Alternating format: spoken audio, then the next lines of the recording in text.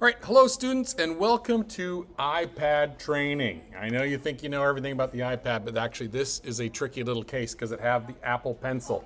So to remove the Apple Pencil, you just, through the little hole in the back, you push on it and then that releases the Apple Pencil. Make sure that your Apple Pencil number matches the number that's on your iPad, okay? So let me just go ahead, and then when you're done, you just put it, doesn't matter which way it's pointing, you put it in one way or the other, and then it snaps in there with magnets and it starts to charge, okay?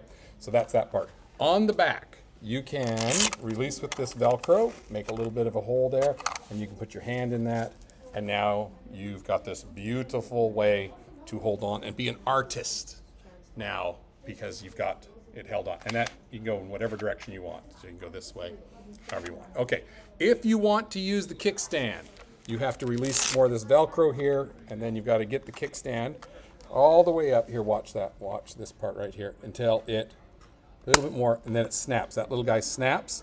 Okay, now you've got a kickstand, and now you can put it on a surface. Again, you can go, portrait mode or landscape mode, and you have a kickstand.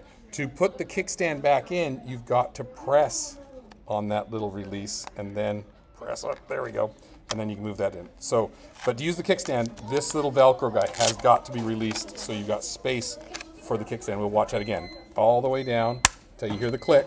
And then to put it back in, you just got to press on that button all the way in. There we go. And now you're good to go. That is how to use our new iPad case.